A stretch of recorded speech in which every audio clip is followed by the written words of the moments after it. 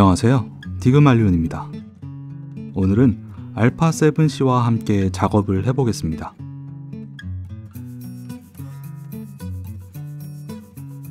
여러분은 지브리의 어떤 작품을 가장 좋아하시나요?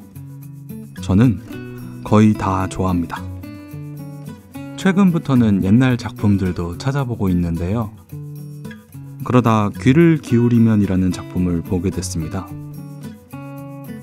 이 작품에는 고양이의 보은에 나오는 바론 남작이 나오는데요.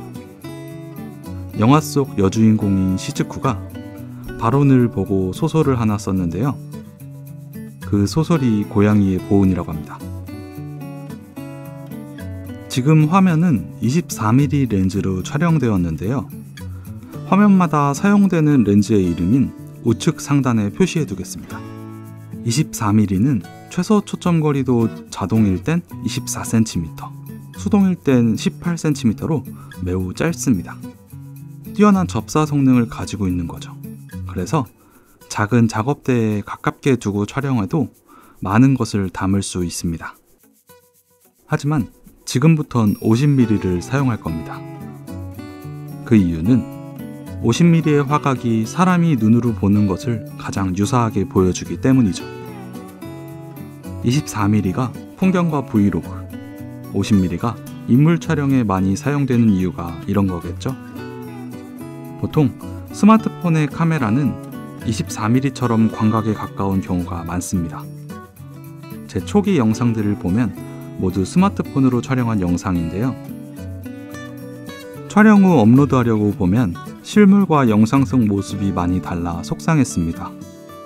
그 이유를 공부하다 화각을 알게 되었고 소니 α6400을 구매하게 된 거죠.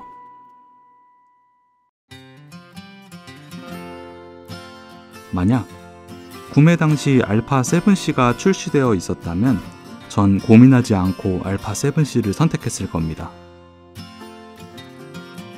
영상을 보면 느끼시겠지만 뛰어난 아웃포커싱과 노이즈 현상 감쇄, 뚜렷한 색감 등 모든 면에서 압도적이기 때문이죠.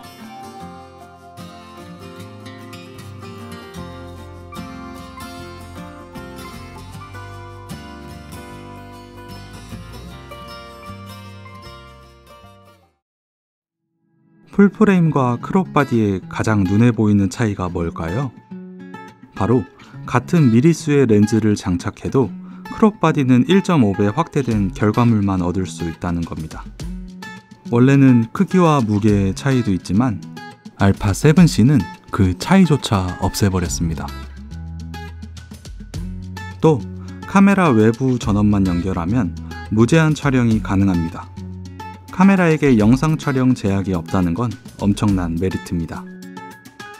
그리고 대용량의 Z 배터리는 충분한 촬영 시간을 제공해 줍니다. 배터리가 커지면서 SD카드는 측면으로 밀려났는데요. 이것 또한 장점으로 다가왔습니다.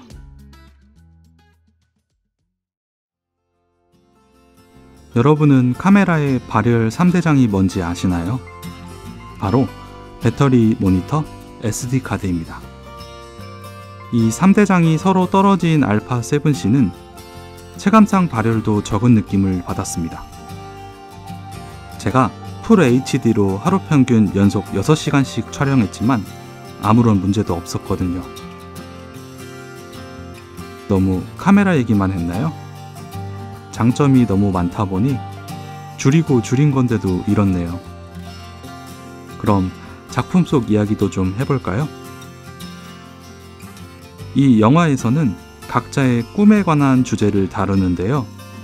등장하는 모든 작중 인물들의 꿈을 찾아보는 재미도 있습니다.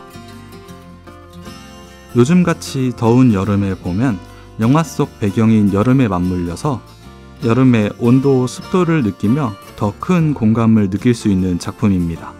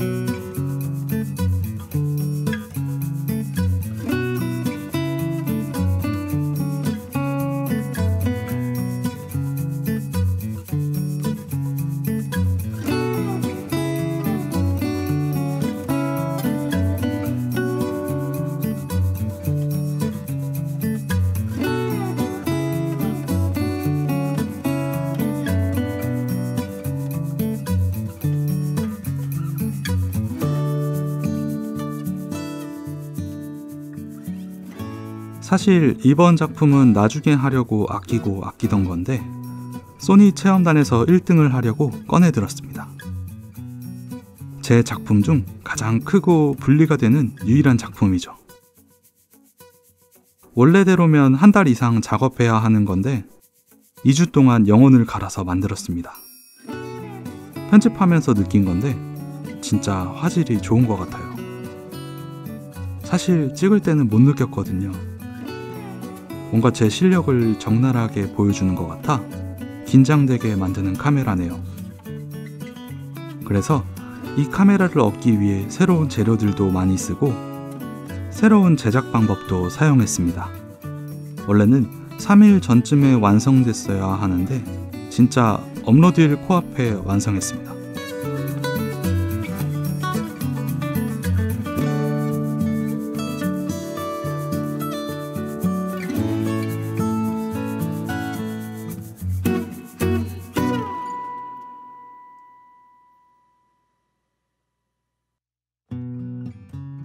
영화 속에 등장하는 할아버지는 꿈을 고민하는 주인공에게 에메랄드가 박힌 원석을 보여주며 이렇게 말합니다. 아직 연마되지 않은 자연 그대로의 원석은 그 자체로도 아름답지만 갈고 다듬어야 하지. 노력이 많이 드는 일이야. 가공하면 오히려 빛을 잃을 수도 있고 더 좋은 원석이 숨어 있을 수도 있지. 제가 전공도 아닌 이 일을 하면서 새로운 빛을 찾아가는 것처럼 여러분에게도 가공되지 않은 원석들이 숨어 있을 겁니다. 물론 가공 도중 빛을 잃어 가치를 잃을 수도 있지만 그 과정에서 경험이라는 소중한 에메랄드를 얻을 수도 있습니다. 오늘 이 영화를 보시면서 한 번쯤 꿈에 대해 생각해 보시는 게 어떨까요?